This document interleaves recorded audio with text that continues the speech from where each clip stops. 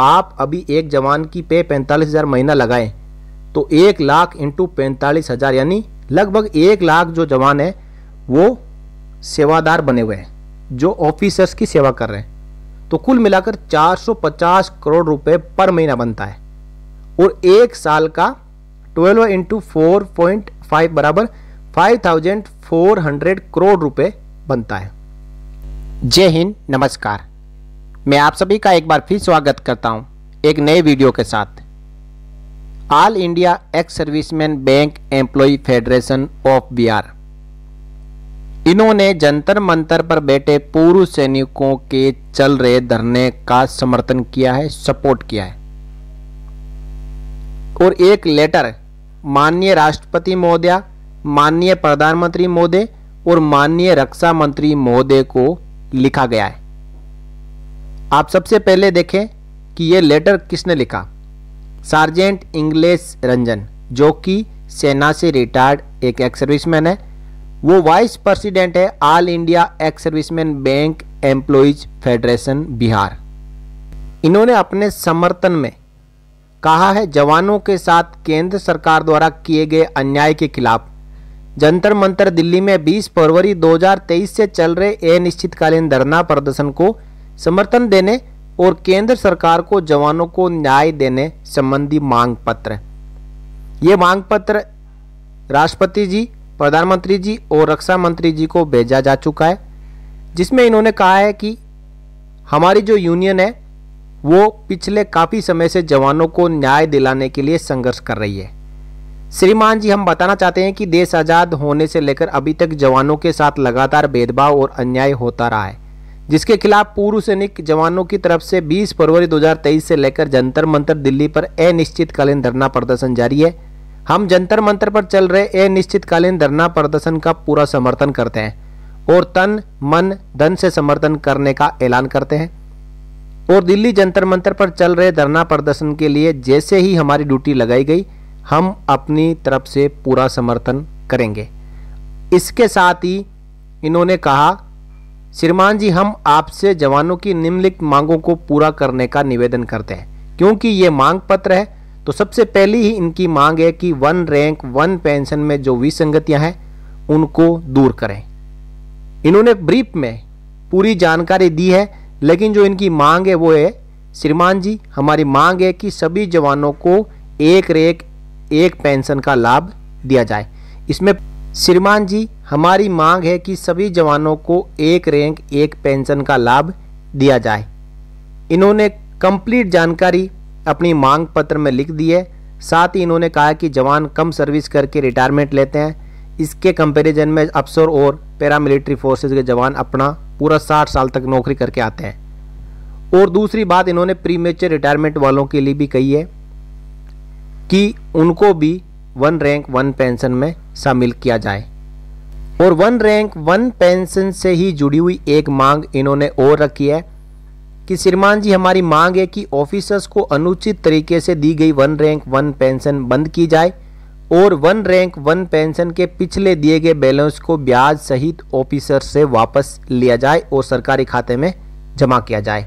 दूसरी मांग इन्होंने रखी है विधवा पेंशन की, यानी जो विडो पेंशन है उसमें आप यहाँ पे देखेंगे कि एक ऑफिसर की जो विडो है, जो टीएस लेफ्टिनेंट कर्नल की, इनकी विडो पेंशन 2006 में 5,880 रुपये थी और ये इंक्रीज होकर जो 20 जनवरी 2023 का सर्कुलर आया 666 OROP2 का, उसमें 57,240 रुपये यानी 873% की बढ़ोतरी हुई है।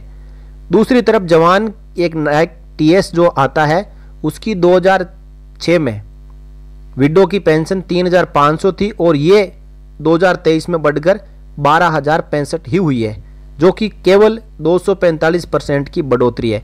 कहाँ 873% और कहाँ 245%। इस पर इन्होंने कहा, श्रीमान जी, हम पैसा नहीं इंसाफ चाहते हैं। 2006 से लेकर 2016 तक जवानों के साथ में अन्याय ही होता गया है, जैसे जवान किसी दूसरे देश की सेना में सर्विस करके आया है। तीसरी मांग इन्होंने रखी है 7वें पे कमीशन को लेकर।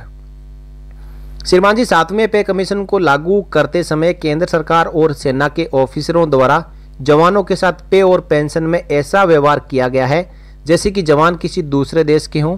पूरी दुनिया में हमारे देश के जवानों के साथ अन्याय करने का एक ऐसा विश्व रिकॉर्ड कायम कर दिया है जिसे कोई भी देश आने वाले समय में भी तोड़ नहीं सकता। और इन्होंने मांग रखी है, श्रीमान जी हम जवानों को पैसे नहीं इंसाफ चाहिए। यानी ऑफिसर्स के लिए 7वें पे कमीशन में 2.81 का फॉर्मूला इख्तियार किया गया और जेसीओ एंड ओआर के लिए 2.57 का। तो अब जो अफसर को एक्स्ट्रा जो पैसा दिया गया है या तो वो वापस लिया जाए या फिर जेसीओ और जवानों को भी 2.81 के फॉर्मूले से 7वें पे कमीशन का पे और पेंशन जारी करते हुए जो भी एरियर बनता है वो भी जारी किया जाए।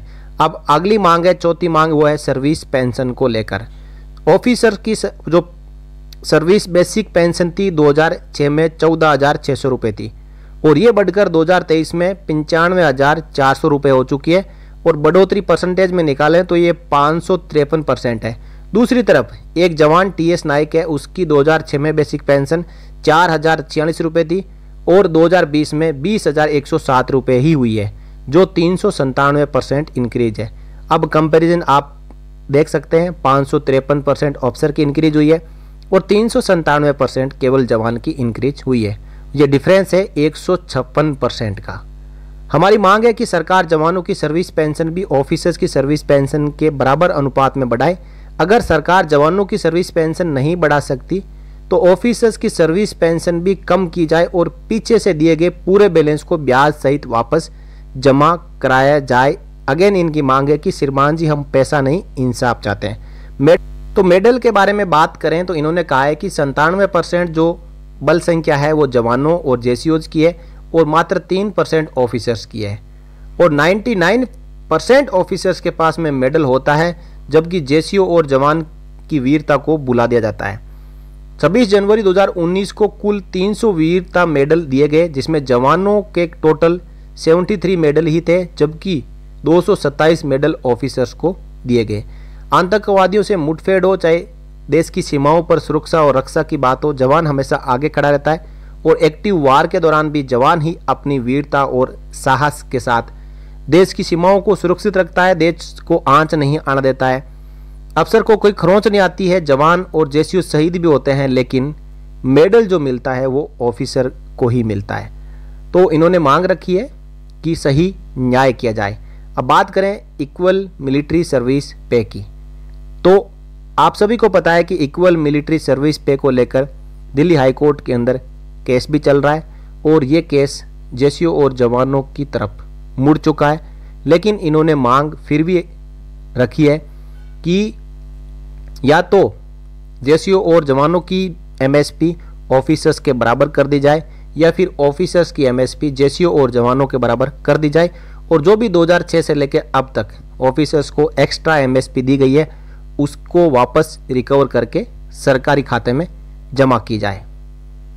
अब नेक्स्ट आती है बात डिसेबिलिटी पेंशन की।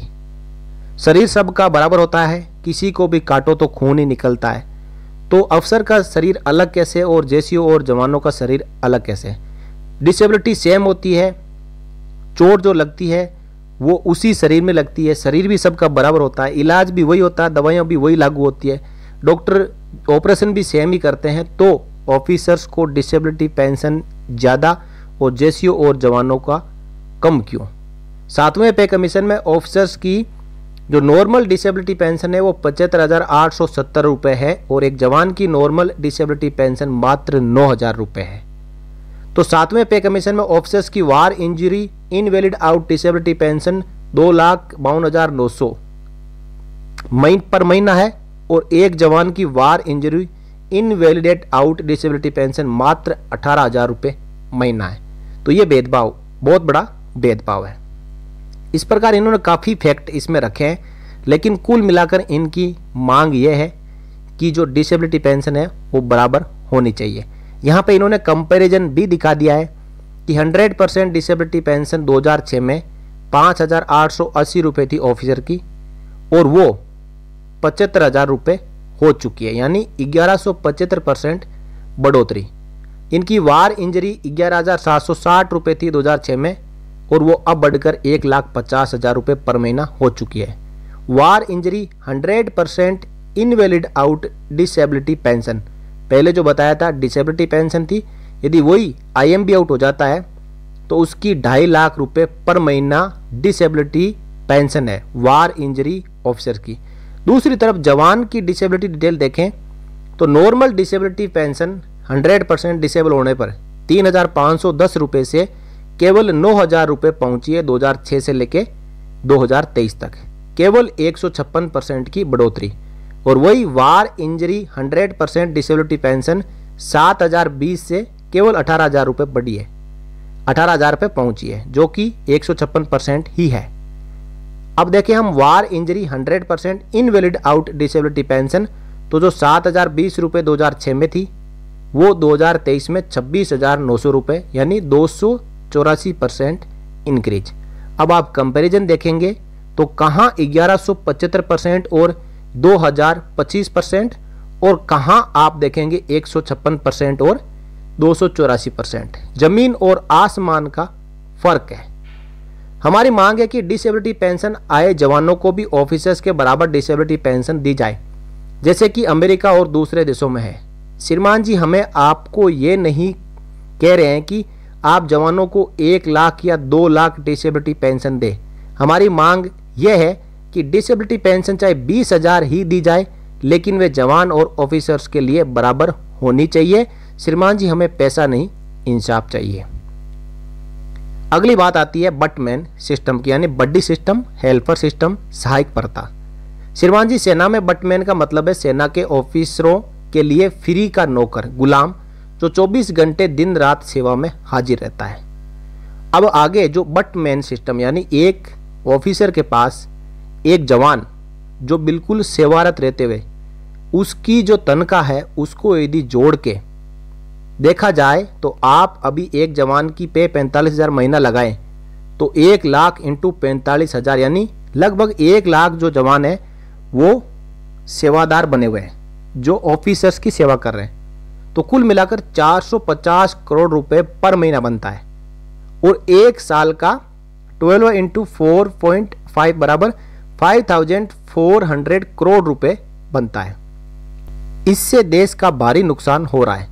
जिस जवान के अंदर की वीरता ही खत्म हो गई हो वह कभी लड़ाई नहीं लड़ सकता। जो जवान ऑफिसर के घर में नौकर बनकर रह रहा है उसको ना तो किसी नई तकनीक के बारे में पता होता है और ना ही किसी नए हथियारों की जानकारी होती है। वो केवल सेवादारी में ही अपनी नौकरी पूरी कर लेता है और प्रमोशन में भी वही आगे जाकर सीनियर रैंक पाता है।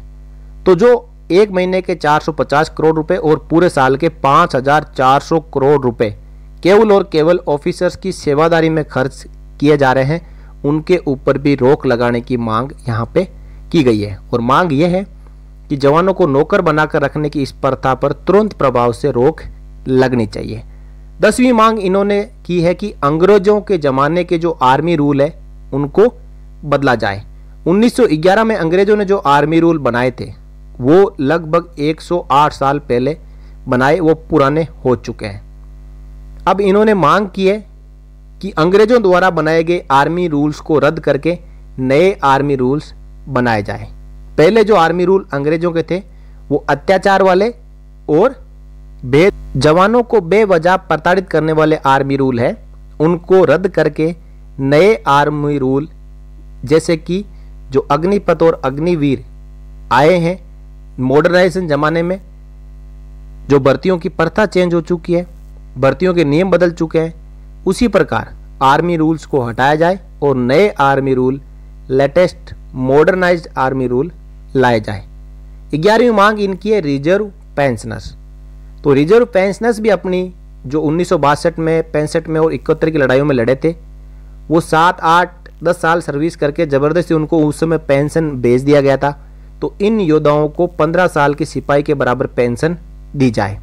इस समय जो उनकी 9,000 रुपये बेसिक पेंशन फिक्स करी गई है उसको बढ़ाकर इनकी सर्विस पेंशन जो जनरली एक सिपाही रिटायरमेंट होकर आता है उसके बराबर की जाए। अगले जो 12वीं मांग है वो है एक्स ग्रुप के साथ भेदभाव, जिसमें इंग्लिश रंजन जी भी भुगत भोगी है। 2016 से पहले रिटायरमेंट आ चुके एक्स ग्रुप के पेंशनर्स की जो पेंशन है वो 2016 के बाद में जो एक्स ग्रुप के डिप्लोमा होल्डर्स जवान है जिनकी 6,200 रुपये पर मंथ पे के अनुसार पेंशन मिलती है, उनके बराबर पेंशन दी जाए। इन्होंने मांग में भी यही लिखा है, एक्स ग्रुप के 2016 के बाद पेंशन आए पेंशनर्स को 6,200 रुपये एक्स ग्रुप पे दी जा रही है, वैसे ही 2016 से पहले पेंशन आए एक्स ग्रुप के पेंशनर्स को भी 6,200 रुपये एक्स ग्रुप पे की पेंशन दी जाए। आप सभी को पता है कि 2016 के बाद में 7वें पे कमीशन के बाद एक 3600 रुपये की और एक 6200 रुपये की दो अलग अलग एक्स ग्रुप पे और पेंशन रखी गई है, और उसी के मुताबिक जब OROP2 की टेबल रिलीज हुई उसमें भी एक्स ग्रुप की 2 टेबल बना दी गई। अब ये भेदभाव और ये एक बड़ी एनोमली बन चुकी है। सरकार से इन्होंने मांग की है कि इसको भी सही किया जाए और सभी को 6,200 रुपये के अनुसार एक्स ग्रुप की पेंशन दी जाए। श्रीमान जी, अगर केंद्र सरकार द्वारा जवानों के साथ किए गए अन्याय को दूर नहीं किया गया तो हम अपने जवानों के संघर्ष को और दार देते हुए तेज करेंगे, जिसकी जिम्मेदारी आप यहाँ देख पा रहे हैं कि इन्होंने आगे क्या लिखा है। फाइनली इन्होंने कहा है कि हमें पूरी उम्मीद है कि केंद्र सरकार जल्द से जल्द जवानों की मांगों को पूरा करेगी और जवानों को किसी बड़े रोष प्रदर्शन करने के लिए मजबूर नहीं करेगी। हम आपके बहुत धन्यवादी होंगे। Sergeant English Ranjan, retired vice president all India ex serviceman bank employ federation Bihar. तो बैंक फेडरेशन भी अब पूर्व सैनिकों के समर्थन में आ चुका है। उन्होंने अपना मांग पत्र राष्ट्रपति जी, प्रधानमंत्री जी और रक्षा मंत्री जी को भेज दिया है, और जंतर मंतर पर भी आपने देखा होगा कि बैंक वाले वहां पे पूर्व सैनिकों के समर्थन में आए थे। तो साथियों, ये जो लेटर जारी हुआ है, इस लेटर की हम पुष्टि नहीं करते हैं, लेकिन इसमें जो मांगे लिखी गई है वो मांगे सच्ची है और केंद्र सरकार को इन मांगों को मानना चाहिए, क्योंकि ये मांगे आज की नहीं है, ये काफी लंबे से लंबित मांगे हैं और इन मांगों को समय पर मानना जरूरी है। तो ये थी साथियों जानकारी जो कि बिहार बैंक एम्प्लॉय फेडरेशन द्वारा जो आप यहाँ पे देख पा रहे हैं लेटर लिखा गया है, इसके बारे में जानकारी आपको अच्छी लगी वीडियो को लाइक और शेयर कर सकते हो, चैनल को सब्सक्राइब करके बेल आइकन प्रेस कर सकते हो। मिलते हैं अगले वीडियो में, तब तक के लिए जय हिंद, जय भारत, वंदे मातरम।